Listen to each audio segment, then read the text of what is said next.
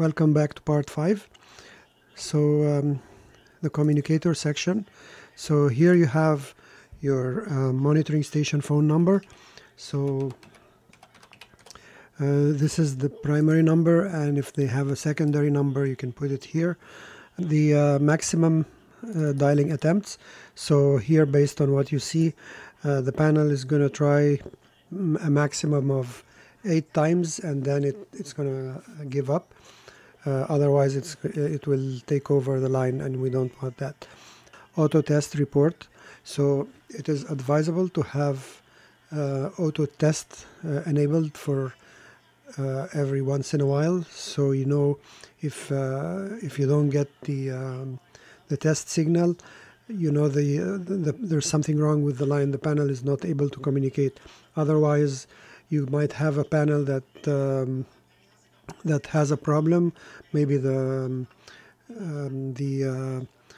customer canceled their phone line, which happens very often these days. They cancel the phone line, and if you don't have testing enabled, then you will never know about it until something happens, and then they call in, and you look and you see you haven't got any signals.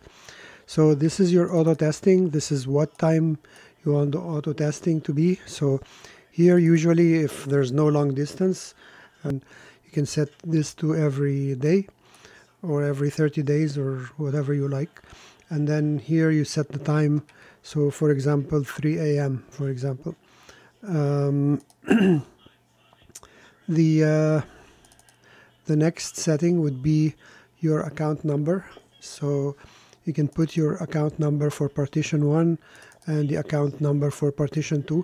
Some people like to have 2 separate accounts for their partitions, like in the case of a commercial setup where they have one tenant using partition 1 and the other tenant using partition 2, so they like to keep them separate. It's totally up to you, of course. Having separate accounts usually means that you have to pay the monitoring station for a second account. As we said before, this is your panel ID and password section. As you're familiar with the keypad, it's section 910 and 911. Again, those sections are based on my panel, which is an SP6000. If you have a different panel, those sections would be different. Next, if you have an IP module, you should enter it in this section. If you don't have an IP module, I would suggest that you disable this. Even though it doesn't make any difference, I still prefer that you disable the IP module if it's not there, the monitoring. Here is your account for the IP module for partition 1 and partition 2. Here you can have the IP, like you have the telephone line to be used as a backup to the IP.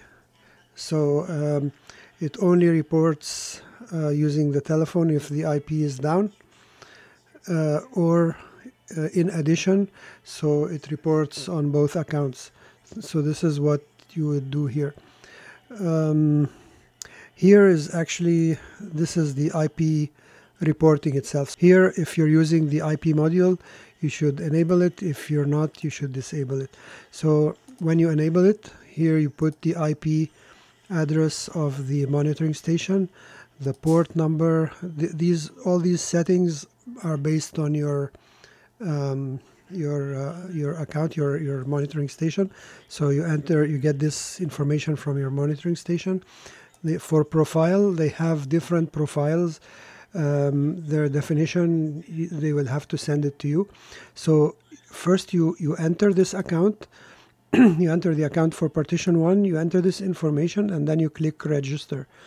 And then the panel will try to register, and then it will tell you if it says registration pending, and then you see here at the bottom, so now it's the registration failed. If it was successful, it's going to show successful or registered.